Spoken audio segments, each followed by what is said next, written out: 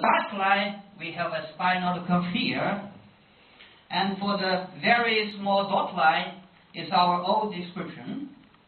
Then we make magnification for this area.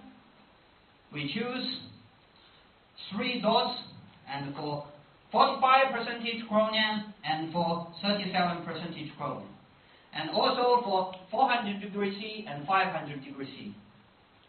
So, of course, we can use a very traditional model, Cahn-Hill function, to model this phase field simulation, the spinodal decomposition. And of course, you can see, very in the middle, you will see very typical spinodal decomposition. And closer to the iron-rich side, you will see the difference of the morphology. Okay. What's the difference if you use the old thermodynamics and new thermodynamics? Okay. We compare the case for 45%. Okay?